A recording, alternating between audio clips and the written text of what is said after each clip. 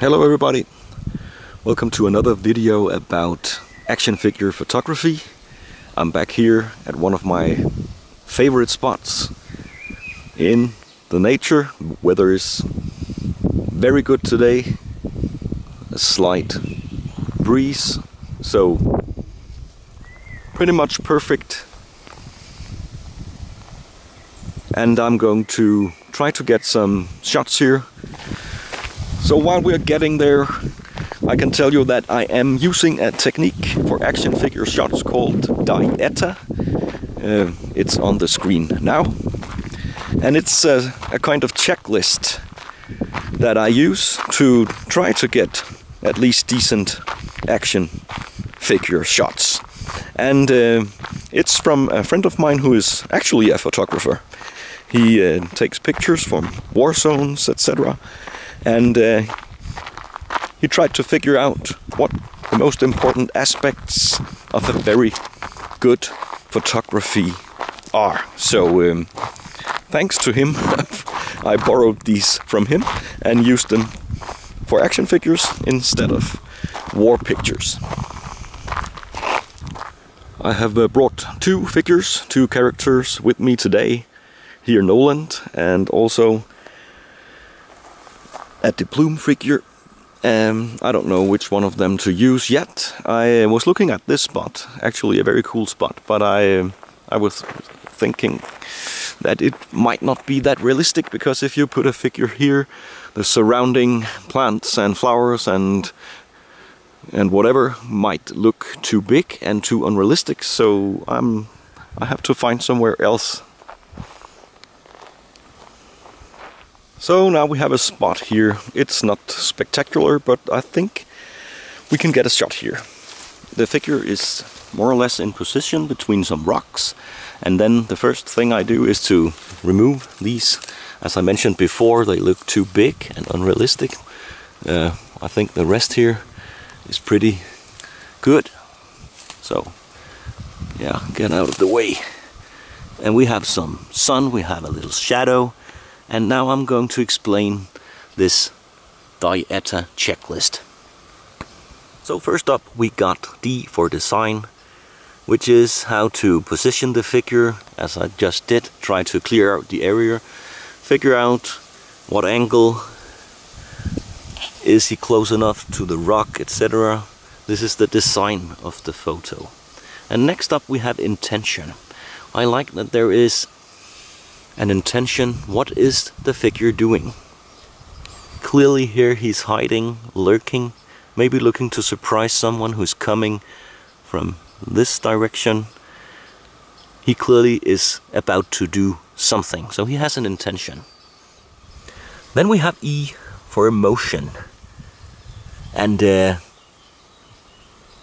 this figure is a masked figure, so it can be very difficult to tell if he has an expression on his face, but I think there could be emotion. Maybe he has the upper hand, he's cool, he's waiting. He could also be under pressure. So I guess the emotion part is open for the viewer, but well, it's here, I guess. And then we have T for timing. So when this shot is taken, are there any aspects that I have to consider? If the wind was blowing and this figure maybe had a cape or something, I could try to make the wind catch the cape and make it flow. So it could also be the lightning. Here there are shadows moving on the rocks, so the timing aspect, I guess here it's not a big deal. And finally, the last letter is A for action. Is something happening here? Well, actually not. I could take a handful of dirt and try to throw it at the figure. It would create an action effect. I could use smoke. I could use it after, when I'm editing the picture. But maybe the action is also about what is about to happen. Is he just standing still? I guess now he's waiting, but he's actually also in the middle of a movement because his feet are resting here. He is in an unstable position.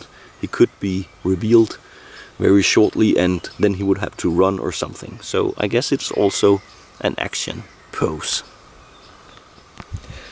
So in this case I've run through the checklist and I've decided that, well, some of the aspects are more present here than others, but I think it works out fine. I'm going to take this shot.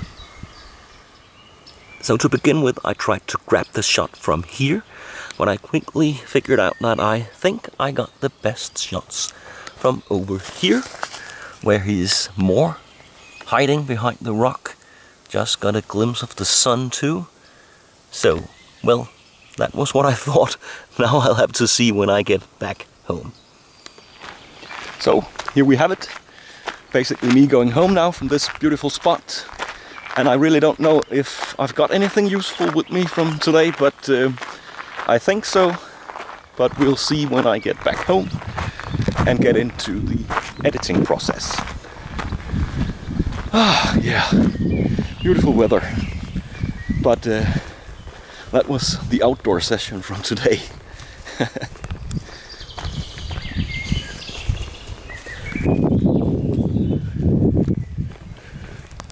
So let's check out the shots from today. Here a few with the D.I.E.T.A figure and also a few with Noland. But of course, most important, let's take a look at the shot we were talking about. And here it is in the unedited version and then the slightly edited final version. All in all, I'm pretty happy with it because I think it has several of the D.I.E.T.A elements in it. Hopefully you found this action figure photography checklist useful. Thanks a lot for watching this video. Leave a comment and subscribe. And also check out my Instagram if you'd like to see more.